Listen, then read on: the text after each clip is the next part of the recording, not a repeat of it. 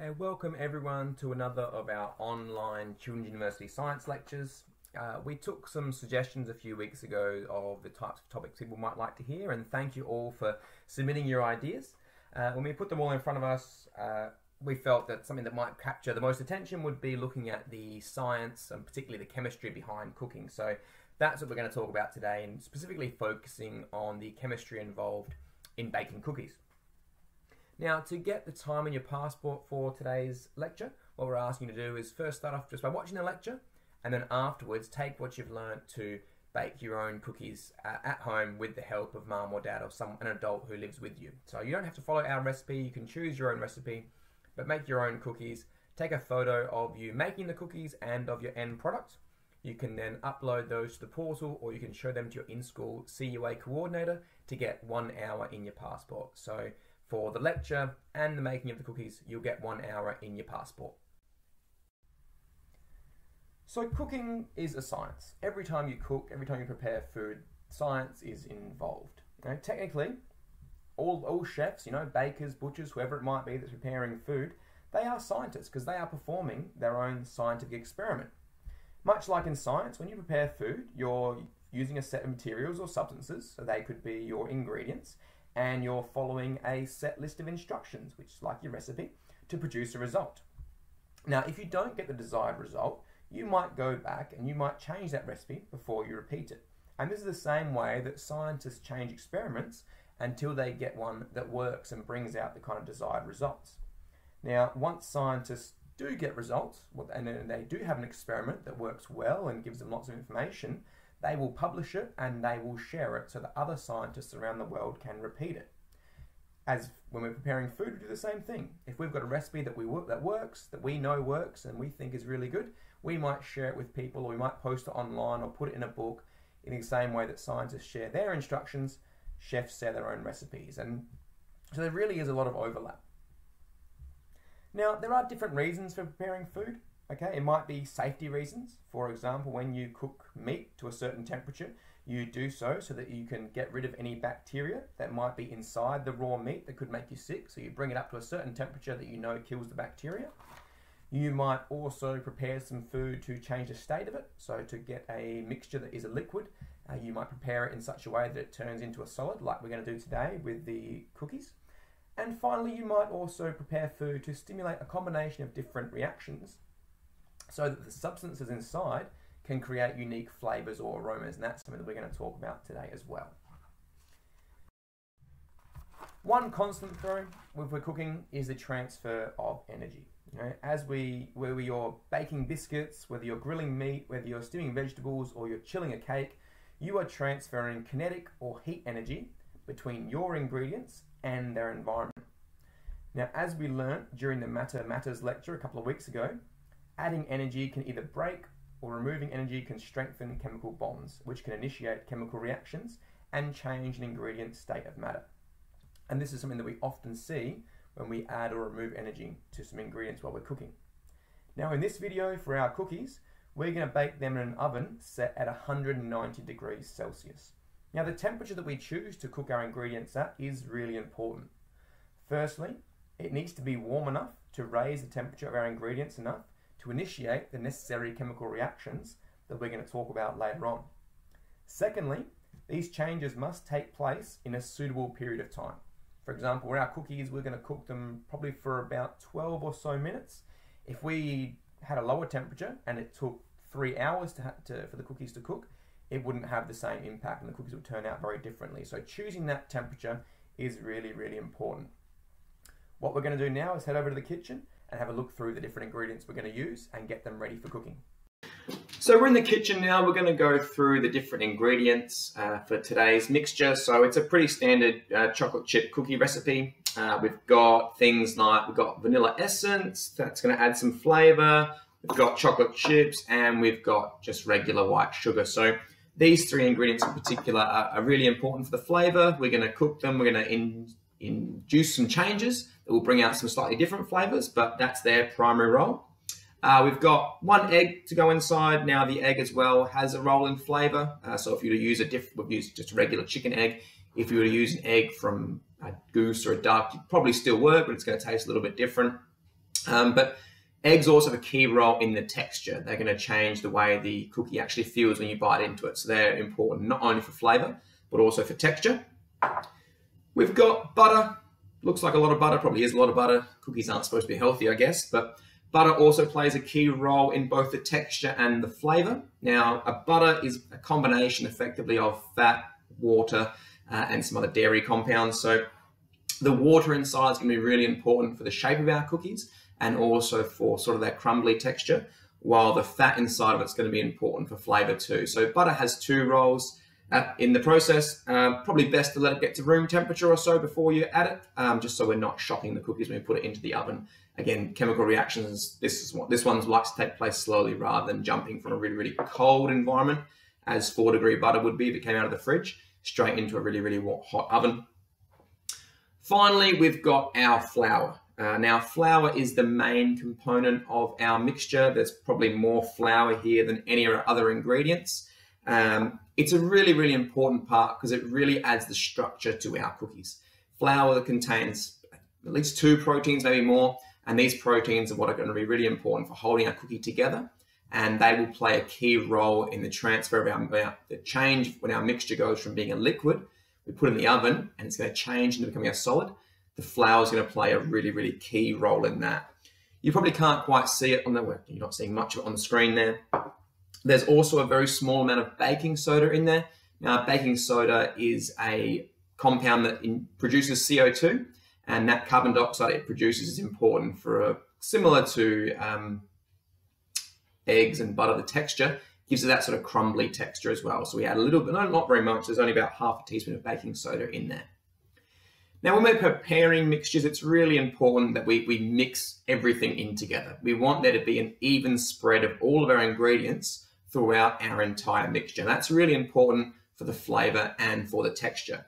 If we don't evenly mix the sugar through, for example, some parts of the cookie is going to be really, really sweet and some parts won't be sweet at all. You know, if we don't have enough butter, the texture is going to change throughout the cookie and all that sort of thing. So as with any chemistry experiment, we want the distribution of our different ingredients or our different materials to be nice and even. So we put them all in a bowl together, mix them all up so it's all evenly spread throughout. The other thing we'll do is we'll start off by mixing our wet ingredients. So that is our butter, our vanilla essence, and our egg. And then we'll add the sugar and the chocolate chips to that. Now, there's not a whole lot of chemistry happening there, but what you will find is that if you put the sugar in first and let it mix with the water from the egg and from the butter, it'll actually start to break down some of those sugar crystals so that when you're actually biting your cookie, you don't find you're biting into a sugar crystal itself. So what I'm going to do, I'm going to mix all them together. I'm not going to make you watch that. And then I'll show you the end result before we chuck it into the oven. Okay, so I've finished mixing our ingredients together. I think I mentioned before that it would go from a liquid to a solid while it was in the oven. It's actually already done that. Before I added the flour, it was definitely a liquid. It was quite runny. It was easy to run this fork through. But now when I put the fork in there and bring it up to you can see it is quite solid already. So that change in state has already happened, and it only happened once I added the flour into it. So now the mixture is properly mixed. I've been there for quite a few minutes trying to mix it up. So I think everything is evenly spread throughout our mixture. The next step for me is to put it onto a pan and chuck it in the oven so we can start that transfer of energy. Now, the first thing I've done is, before I'm going to put it onto a pan, I'm not going to put it onto any metal surface because I don't want it to stick. I've actually got what's called parchment paper or baking paper, just a simple little baking paper that you can find at any supermarket. Now, baking paper is also a creation of science. What it effectively is paper pulp or regular paper, and it's been dissolved in an acid. And when it's dissolved in an acid, it actually makes the paper much more dense, but it also changes the surface energy. So without that surface energy, things aren't able to stick to it. And that's why we put this paper down onto a baking tray so that we can then put our ingredients onto there and put it into the oven. And when we take it out of the oven, the cookies will come off nice and easily. Now, as we are preparing our cookies, we want to think about the shape we want. You may before have eaten cookies that have come out, at Christmas. You might have had Christmas trees or little faces, that sort of thing.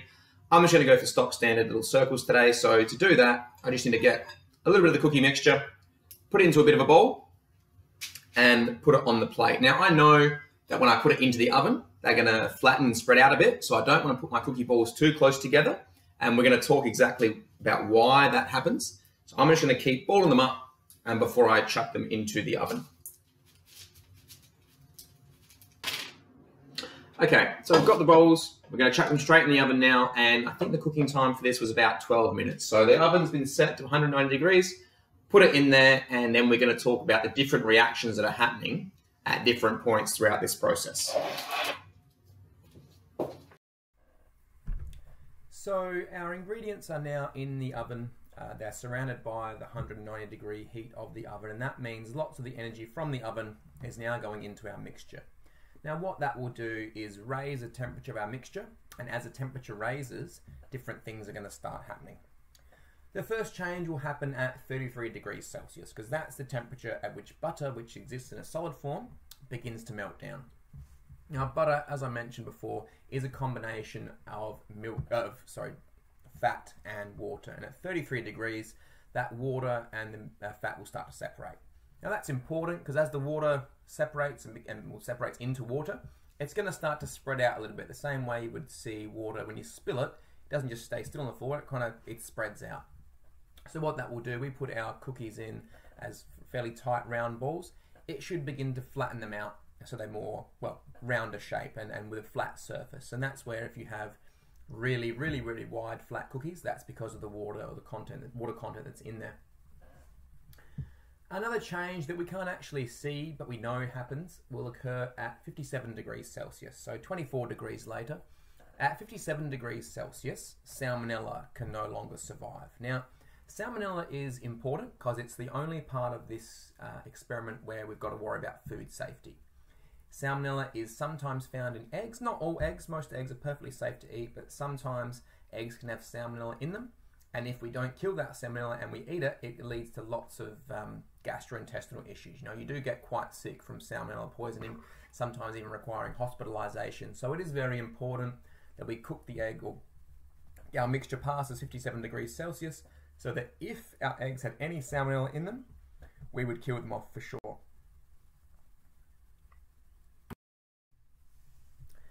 The next part of the process comes very quickly after that at 63 degrees Celsius. And once again, it involves the eggs. And once again, you can't really see it, but if you were in there touching it, you would feel it. Because what happens at 63 degrees Celsius is that we change the proteins that are present in the egg yolk.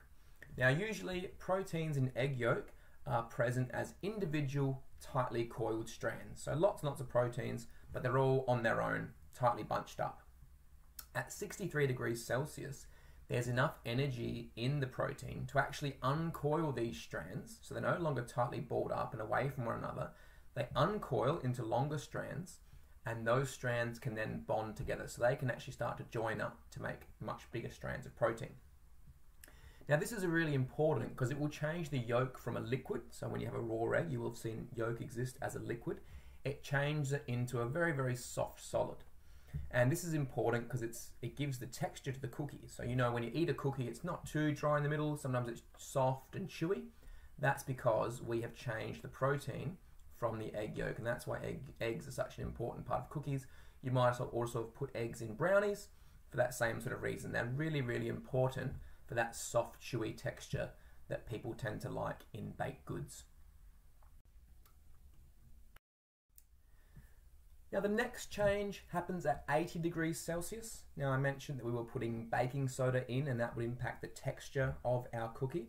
Now baking soda, when combined with an acid, it releases carbon dioxide. And there are some acids in our ingredients, not much, so there would already be some carbon dioxide being released before we reach 80 degrees Celsius. But at 80 degrees Celsius, the baking soda actually breaks down or decomposes, and when it's decomposing, it releases more carbon dioxide. So when we have the carbon dioxide being released, this is, it's a gas, it wants to rise, and so that's what makes our cookies sort of grow a little bit. When you see something rise, you might have seen it in cakes as well, they're probably more obvious than the cookies we're creating today, is that when a cake rises, it's because of that gas inside of it. Having gas inside the cookie also means that our cookies aren't going to be too dense, so they're going to be light and fluffy and really easy to eat, and baking soda makes that happen. The next change will occur at 100 degrees Celsius. Now, as we all know, that is the boiling point of water. I mentioned water that came from the butter earlier on. There would also be water present in the egg. So any water within the mixture will reach its boiling point and it will turn into a gas. And in the same way that the gas from carbon dioxide wants to escape, the water vapor also wants to escape. And so that will rise to the surface and almost pop little holes in the surface of our cookie as the water tries to escape. Now that's really, really important because we do want our cookies to be dry. We want them to be light, fluffy, but we want them to be dry as well. We're not looking for a moist cookie here. We're looking for a dry cookie, and so we need to bring that water up to its boiling point so that it's released from the cookie and lost into the atmosphere around or into the oven. So getting to 100 degrees, really, really important too. Now, at 154 degrees, a really, really important reaction takes place. And this is because this is where we get the flavor of the cookies, you know. We want desserts or any sort of food, really.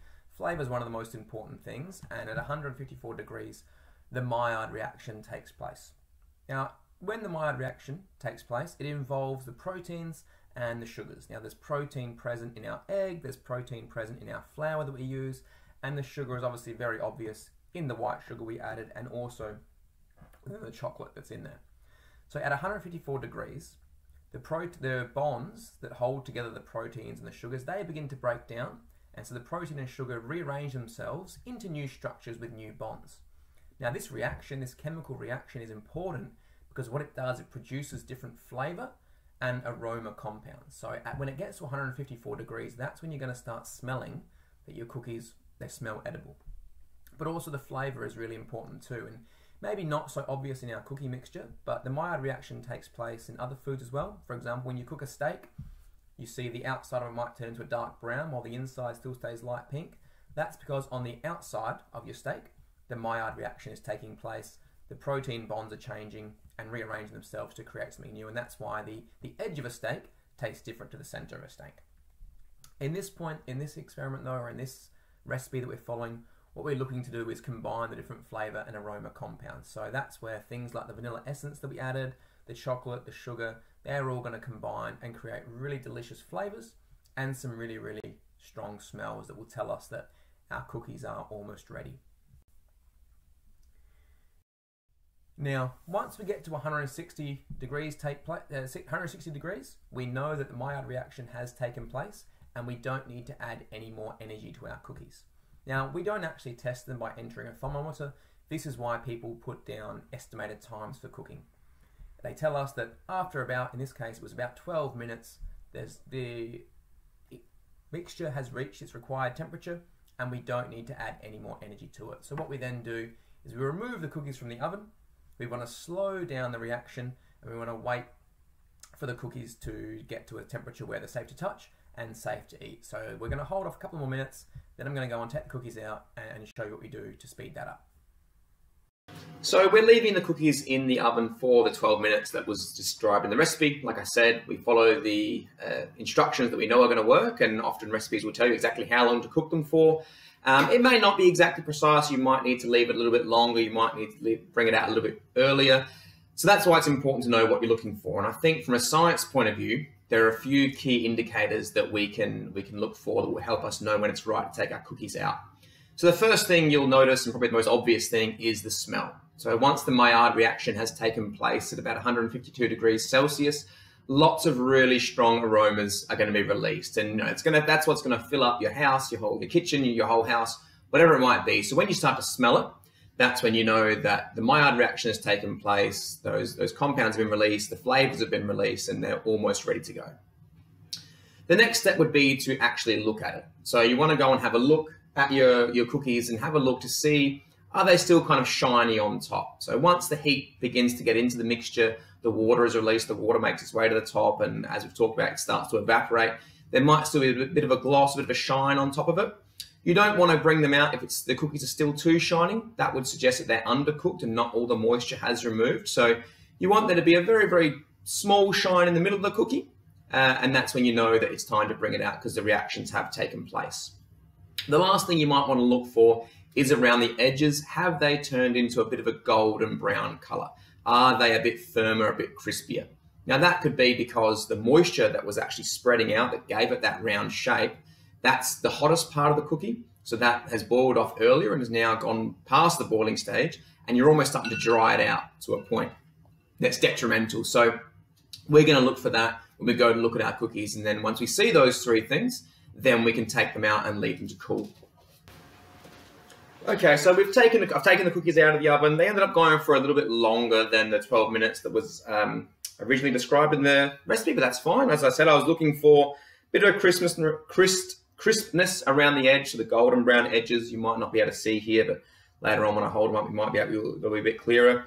I can definitely smell it, even from different parts of the house. We can smell the smell has gone through. And so that's when I decided, that they were ready. So what I want to do now, though, is they've still got a lot of heat energy in them. If that heat energy stays there for too long, then the reaction is going to continue and it's actually going to burn the cookies. So when we take them out of the oven, we want them to cool down as quickly as we can. So to do that, I want to get them away from the tray that they were in the oven with, because that tray has also absorbed a lot of heat energy, and it will be passing that heat energy from the tray into the cookies. So I want to take them away from that, and I'm going to quickly put them on this cooling rack here. Now, this is a part of the demonstration. I'm going to quickly do it with my hands to save time. But when you're doing this at home, definitely don't touch the cookies out of the oven with your hands. Use a spatula or something like that to make it a little bit easier. But I'm just going to quickly grab them, put them onto this cooling tray. And that cooling tray, you can see it's got the airflow underneath it as well. That will allow the cookies to drop in temperature quickly and get them down to a point where they are safe to eat before too many more chemical changes take place. So I'm going to leave them there and let them cool down. So the cookies have now cooled down. We can see by the shape, they're probably not as, flat and round as we thought they would. Maybe if we'd added more butter, it would have spread out a little bit more, or we didn't put them in such a tight and high ball, they would have spread more, but that's okay. And when you make your cookies, you might want to flatten them out a little bit to start off with. You might change some ingredients here and there. But at the end of the day, what we've got in front of us is an excellent result of a scientific activity. We've got delicious cookies. We've made them ourselves. We've learned a little bit of science. And I hope you guys all enjoyed it. See you next time.